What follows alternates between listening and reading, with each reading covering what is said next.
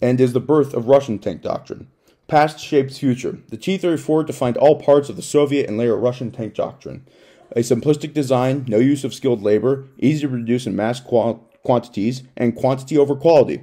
The T-34 was used in other major conflicts around the world during the Cold War, used by North Korea and China in the Korean War, and used by the Viet Cong in the Vietnam War. Change over time. I'll be honest, there's not a lot of that's changed with the T-34-85 or the Soviet Union and now Russia that's used it. After World War II, the Soviet Union and then Russia's defense and attack plans haven't really shifted in a major way since the war. One change is that since World War II, Russia has many powerful defensive positions set up facing Europe, which is understandable. You have to realize that Russia and the Soviet Union, or the former Soviet Union, at this time has now faced 3 major offensives into their country.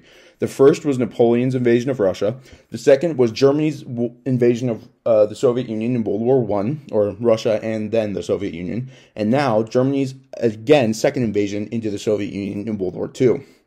Continuity over time. Since the end of World War II in 1945, Russia's tank policy of quantity over quality has remained the same. Its defensive strategies of scorched earth have also remained, and the idea of waiting until winter to slow down the attackers has remained a staple of Russian military plans. And of course, sources.